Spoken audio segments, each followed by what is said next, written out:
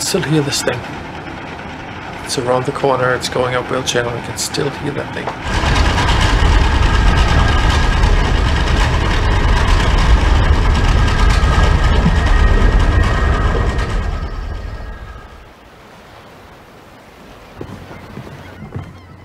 When we got here and we put hydrophones in the water, we realized how special this place actually is, how quiet it is underwater. So then in 2006, all of a sudden there is this news of a potential proposal for oil tankers from Kitimat to Asia.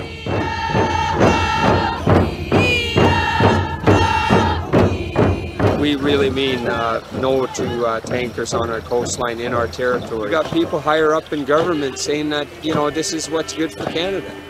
And it's not good for us.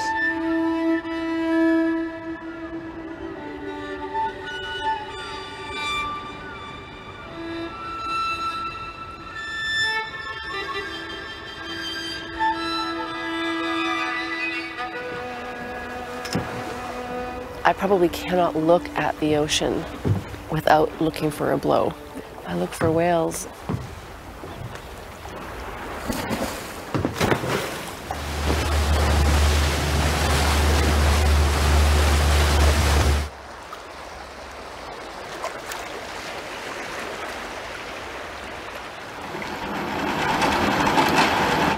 It doesn't matter to a whale whether or not it's an LNG tanker or a crude oil tanker.